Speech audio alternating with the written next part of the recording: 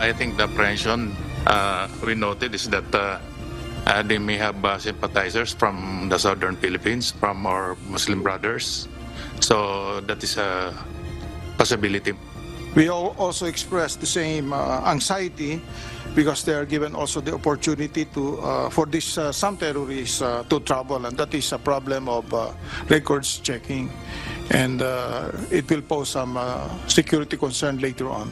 We are not particularly concerned about the infiltration or the sleepers among these coming Afghanistan, but more of being a target of an attack.